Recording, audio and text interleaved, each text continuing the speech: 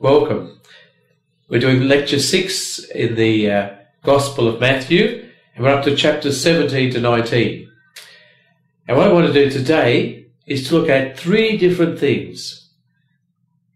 From chapter 17, I'd like to look at the Transfiguration. I'd like to look at most of the discourse on community from chapter 18. If you remember, this will be the 4th of our Lord's, or of St. Matthew's rather, discourses. We had the Sermon on the Mount, which told us the lifestyle of the kingdom. We had how to be on mission for the kingdom. Then we had the parables about the kingdom. Now we've got life within the kingdom, how to live with one another in the kingdom, in community. Then the third thing I want to look at is the costly values of the kingdom from chapter 19. So first off, we'll have a go at the Transfiguration. I guess most of us would know the story pretty well. Jesus takes 3 of his closest disciples.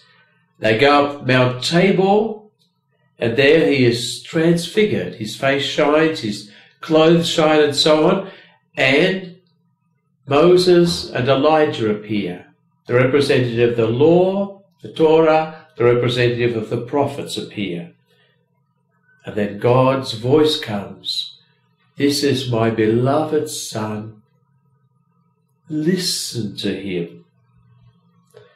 And I guess the way we were brought up, we looked upon that and preachers preached that this really is a psychological preparation for the disciples as they face Jesus' arrest and execution. Well, we're going to see it a little bit differently today. First off, though, a little word about Mount Tabor. We don't really know if it was Mount Tabor, but by the 4th century it became a fairly fixed tradition. There was the great bishop of Jerusalem, Cyril, who around the year 340, 345, something like that, said it's more than likely that the Mount of Transfiguration was Mount Tabor. And then this was supported by the great St. Jerome. And from that time in the 4th century, we've always located the Mount of Transfiguration on Mount Tabor. It's a fabulous mountain. When you drive up it, you're taken up by a taxi. That's the most frightening ride you'll ever be on, because they go around corners at breakneck speed and all of that. But once you arrive at the top, the scene there is just stunning. So it has a natural beauty about it. And the beautiful thing, of course, is that from early days we still have buildings, traces of buildings where Christians from generations have come to Mount Tabor to remember this extraordinary scene in the Gospel. Of course, as we listen and watch this scene with the eyes of people from the Old Testament, we can see there are echoes of Moses going up Mount Sinai when he's going to meet God, when he's going to receive the 10 Commandments from God. Moses takes with him some companions. Moses' face is going to shine quite brilliantly. So that's a little bit in our background. And also we could remember that both Moses and Elijah, they're the 2 people in the Old Testament who are closest to God. They see God. They go up a mountain, both of them, to see God. And they experience on the mountain God's presence, a theophany, an appearance of God. When Moses receives the 10 Commandments, and when Elijah is there waiting for God. And remember, God is not in the great fire and the wind. God is in the beautiful, gentle breeze. 2 very powerful scenes that are background, if you like, for this extraordinary scene in the New Testament. So now we're going to ask, what's it all about? If we remember, right at the beginning, we have the phrase 6 days later. 6 days after what? Well, we've had Peter confess that Jesus is the Messiah. And then, when that's been acknowledged by Jesus, he starts to talk about what sort of a Messiah he is. He predicts his passion. And Peter says, no, you're not going to do it. So they've probably been thinking about this for 6 days.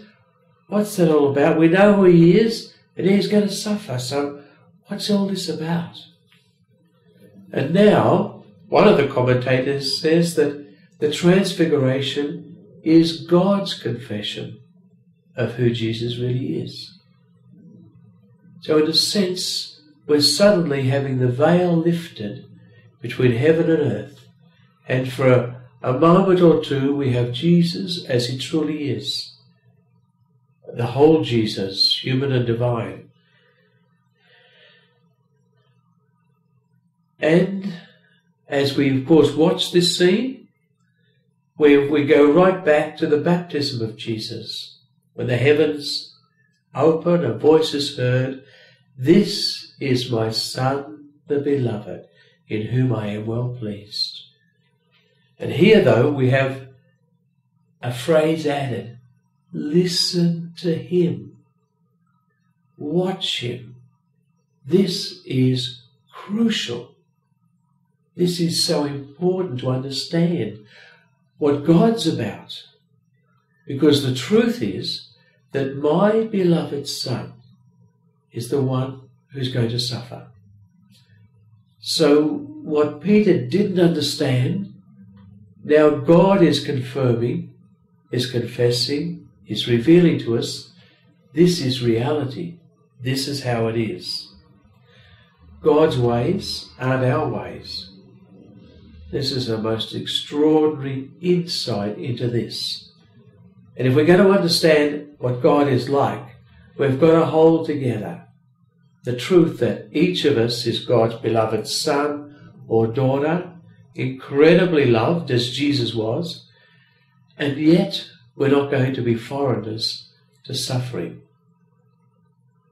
So somehow or other, we're going to know suffering backwards, in a sense, as Jesus did, but that's going to be our pathway into resurrection. So for us, suffering isn't a counter against being God's beloved son or daughter. But somehow or other, the mystery of who we are, both are there. And could I just add a little word about this question of Elijah, as they're coming down the mountain and talking about Elijah. Elijah will come back, yes, that's the general belief of Jewish people at the time of Jesus, and he's going to restore all things. Well, John the Baptist, Jesus says, began that whole thing. Yes, here's Elijah returned in a sense, and the restoration is really beginning. And of course it'll be through me that the restoration really gets going. And I guess as he's saying this, he's thinking, we're thinking, well, look what happened to John the Baptist. There's a hint then of what's going to happen to Jesus. So in this extraordinary scene of the Transfiguration, we've got an insight really into what life's about, what God's ways are, and how this beloved Son of God, Jesus, will know the mystery of suffering. But that's the pathway into resurrection. So Transfiguration is an extraordinary scene for St. Matthew. Now can I do the second thing, and that is we're going to have a little bit of a look at some of the key factors in any community. And this is the great fourth discourse in St. Matthew's Gospel. I guess if we had to say it in two or three words, we'd say little children, the little ones, and forgiveness. They're key in our life as church. They're key in any parish. Those two realities, little children or the little ones, and forgiveness. So let's have a little bit of a look at this now. Who is the greatest in the kingdom of heaven? Who really is greatest in this kingdom? How do we get into the kingdom? Jesus changes us a little bit. How are we going to get into the kingdom? We're going to get into the kingdom if we don't worry about power. If we're into power, we're blind to what the kingdom's about. We can't even understand what the kingdom is. In the ancient Near East, children were non-persons in a sense.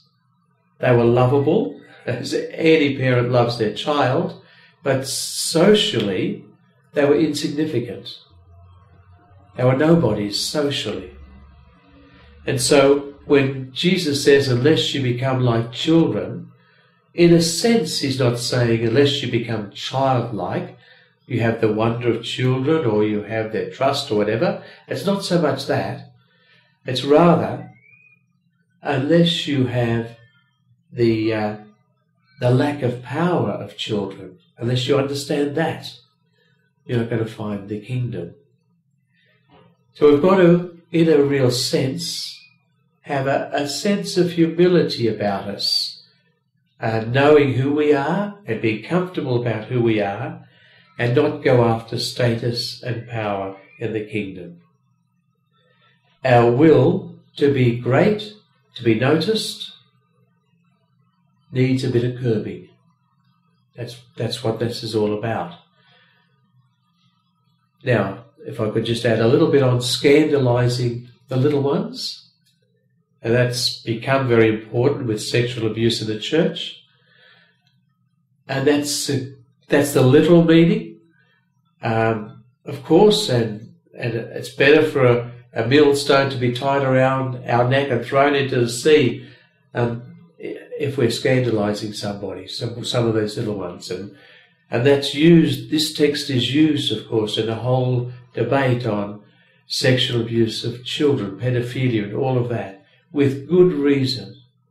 Because we know, as we've never known before, what damage we can do to little ones, sexually, psychosexually, but also to the whole idea of faith and love and trust and all of those things.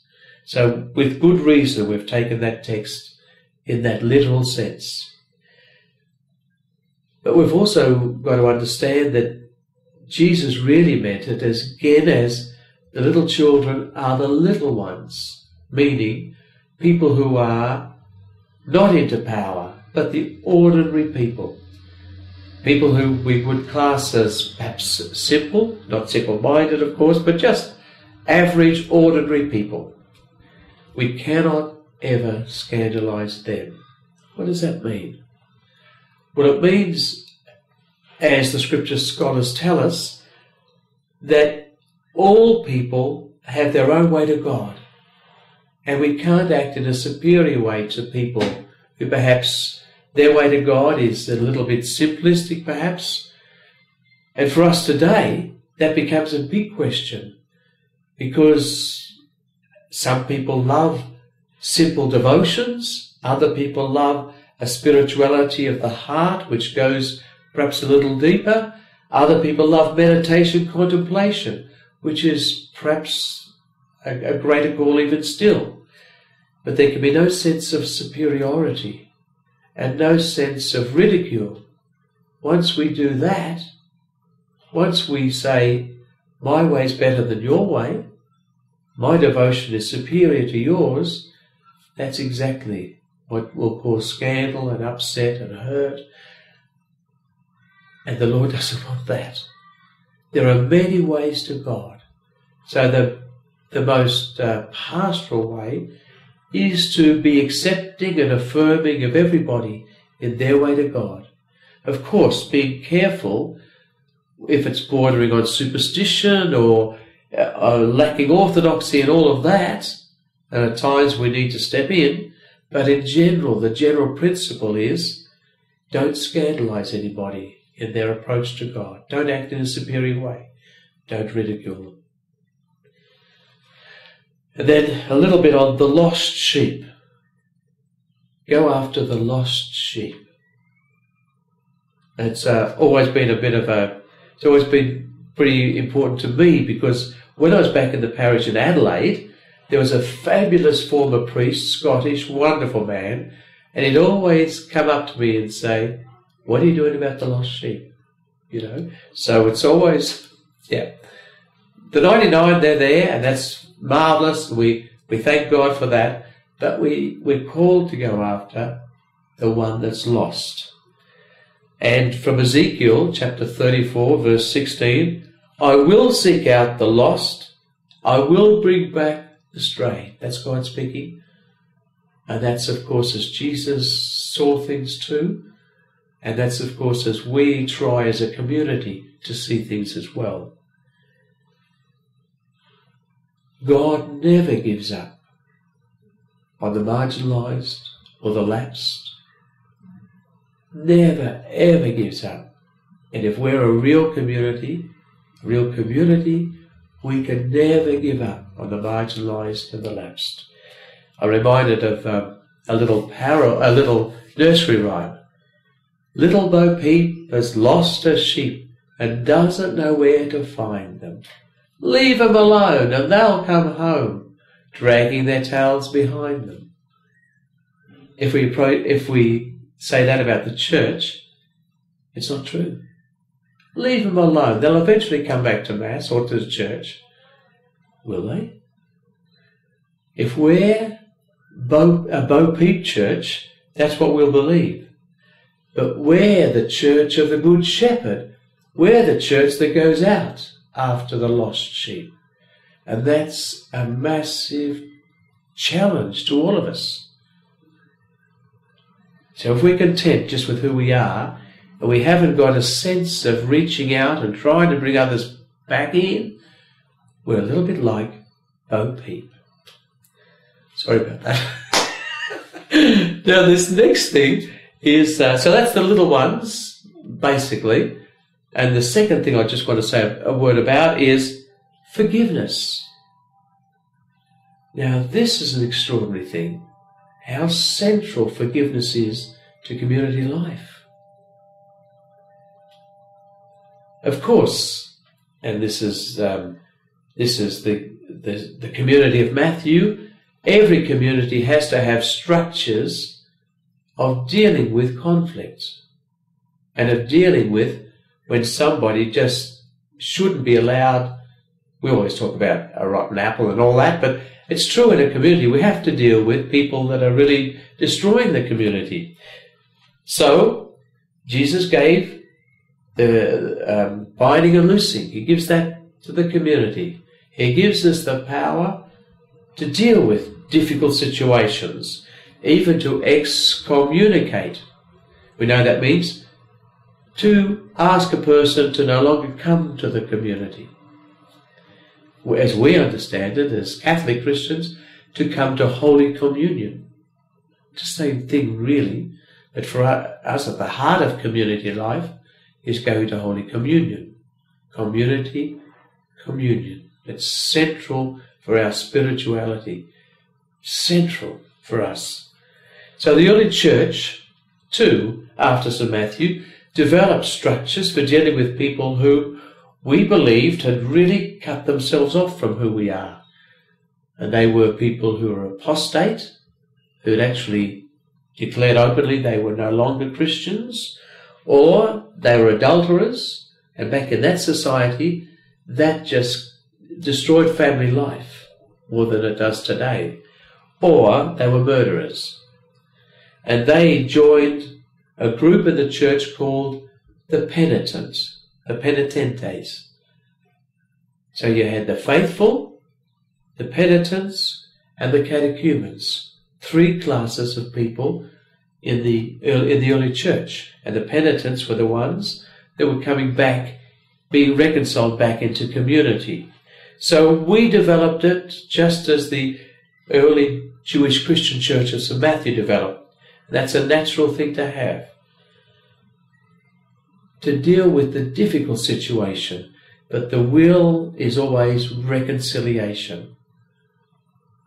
So, now that's the bigger issue. The smaller issue, but it's not a small issue, it is, how often should I forgive my sister or brother if they offend me? Well, if we're counting, we haven't forgiven, have we? If we're calculating, it's not the name of the game. And it's a crucial thing to community. It's crucial. I'll never forget, I studied St. Augustine. I love St. Augustine. I read all his homilies. And when he's talking to the people of his parish, he says the three things that he really complains about all the time, or not complains about, but challenges people on, getting drunk, visiting prostitutes, and holding grudges, not forgiving. Now you sort of think, oh yes, I can see the other 2, but not forgiving is up there with them. Because when we're not forgiving, we're not free, we're not open to the kingdom. So Jesus sees it as crucial. And in our experience of life, I think we do know it's crucial. When we can't forgive, we know we're blocked. We're not free. We understand that from our experience of life. And so we're called into what some people say is a forgiving lifestyle. That's where the people that don't hold grudges, we're the people that our hearts are open with compassion, trying to forgive. Now, of course, there will be things that happen in our life where we're hurt or damaged or whatever, and forgiveness is hard. And that's a massive journey. But it's the journey we know to be free, we all have to take. Now, the 7 times 7 is probably taken from Genesis chapter 4, verse 24, where this Lamech has this poem about how he a man wounded him, so he killed him. A boy hit him, so he killed him. Dreadful, most dreadful. And it was that violence in the world is getting worse and worse and worse. And so there's a phrase in that, if Cain is avenged 7 times, truly Lamech 77 times. So that phrase is lifted from there and placed on Jesus' lips. That's how often we must forgive, which is limitless, of course. And then we have the parable of the king. Now, this king must be a Gentile king because Jewish law forbade the sale of a wife and goods to repay a debt. Now, I suppose the biggest thing in this story is how the talents, the innumerable talents, and then the petty forgiveness, it's a couple of months' work, but if you look at the story itself, and you see how many talents there are, it's something like, I've got 10,000 or something. Now, 10,000 it is. Now, do you know what? 10,000 is extraordinary because King Herod the Great, who had all this property, the annual income was only 900 talents.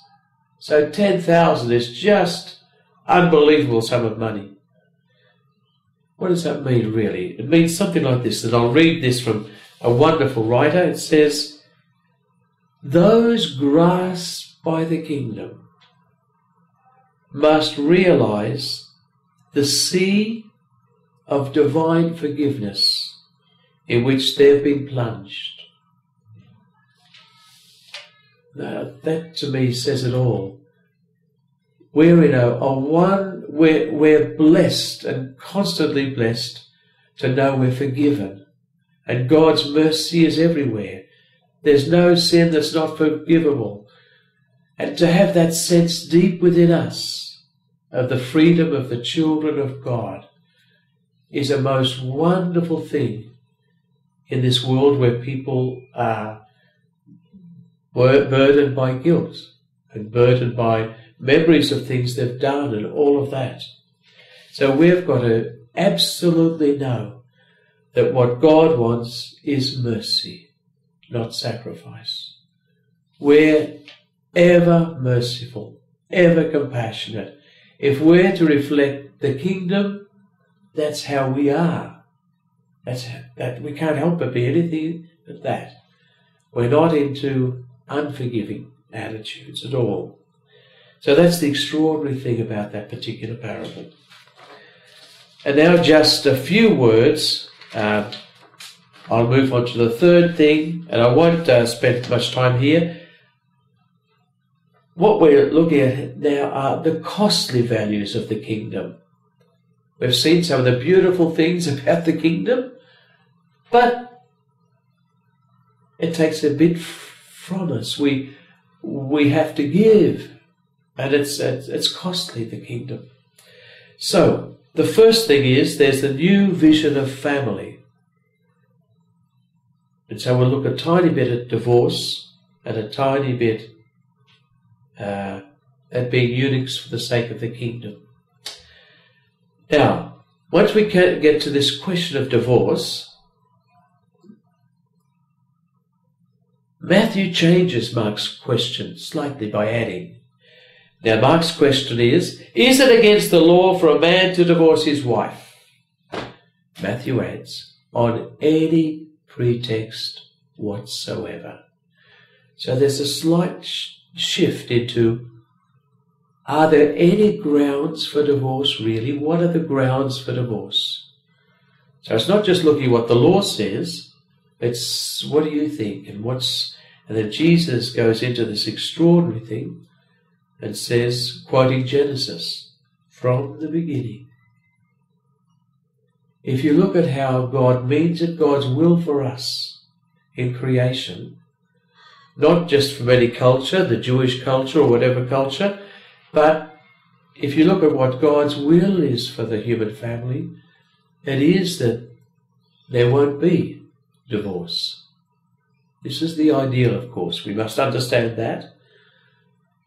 The ideal is, God means it from the beginning, that there will be a man and a woman faithful to each other. And that's the original vision. And then faithfulness to each other is a sign of the kingdom. Faithfulness is a sign of God's kingdom. So it is rather beautiful.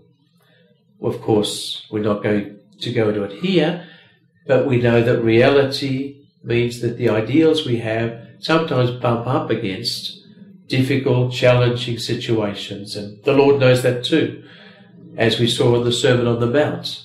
But just here, he's talking about the ideal.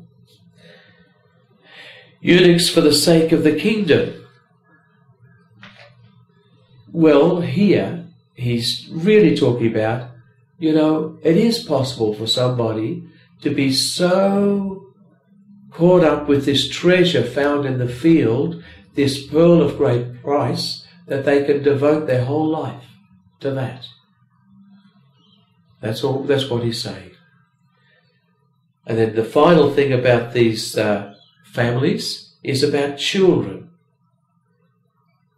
And here we see that in Matthew's community, children have a special place, which is a little bit unlike the synagogue, because synagogues had a place for women upstairs, and male children under 12 had no place, nor did girls or young women. It was mainly older women.